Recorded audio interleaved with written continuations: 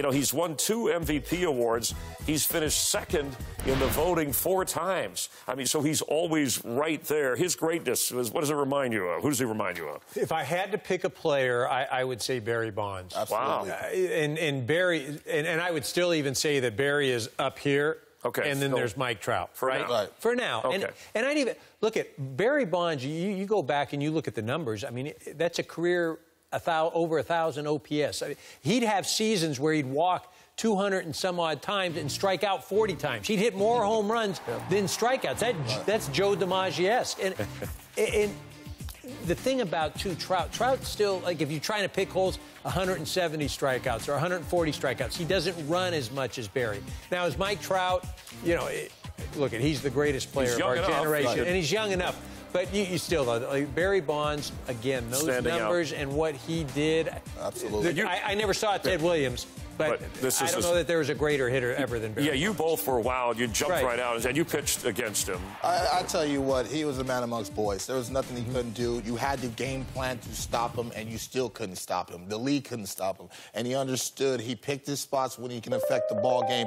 He was a defensive monster as well. But if you made one mistake over the heart of the plate, he was going to hit that ball in the stands. And that's why I see Mike Trout. Mike Trout, you make a mistake to him in the heart, he's going to hit that ball in the stands. But the one difference, nobody pitched to Barry. And he still put up numbers. They didn't pitch to him. And then when he did get his pitch, that ball was in the water. Yeah, he had a great eye at the plate, too. Yeah, and by the way, his 55th birthday today. So happy birthday. Happy birthday, Barry. Mr. Bonds. And I'm sure Trout loves to be spoken of in that company. What do you take most from this clash of division leaders in late July? Well, I still, the Yankees are the much better ball club. I mean, I don't care what happens in this series. They're a deeper team. And just the other night, you know, the Twins had an opportunity. I mean, they were way out in front. Then they had an opportunity 2 or 3 different times to put the Yankees away, and they weren't able to do it. And, you know, the depth of this lineup, the fact that, you know, the Twins right now, while they're playing them well, we don't even know if the Twins are going to be in the playoffs. I mean, they're fighting for their life right now. Right, only a 3-game lead. With the Cleveland Indians, right?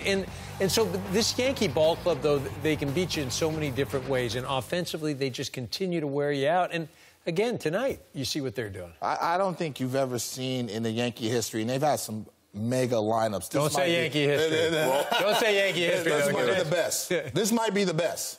I mean, 1 through 8. This might be the deepest. You don't remember that year of Babe Ruth and Lou Gehrig? Well, this is deeper. No, with this baseball in this era, I mean, it's a different. Not the players. I would think. You ever been on the mound? So you've been on the mound. So this is a deep lineup. But you haven't pitched against this lineup. This is a tough lineup to pitch to. I can't figure out one guy in this lineup that I feel like I can take a deep breath and work around. Every guy in this lineup, you make a mistake to, they can hit the ball out of the ballpark. And the one thing about this lineup, they're not swinging and missing. They're not chasing. But the Twins do the same thing. Yeah, right. But this is different. This feels different. But this is what I'll say, though. I agree they're a deep lineup, but they'll pulverize mediocre to average pitching. Right. But you put a horse on the mound, there's a lot of swings like a Buehler, and misses. like we talked about. Yeah, we were talking about a Buehler, but even a Cole or a Verlander. I think, you know, it can still be navigated because there are a ton of swings and misses. They ain't swung and missed in 2 weeks. All right, so you're not taking this lineup over the Dodger lineup.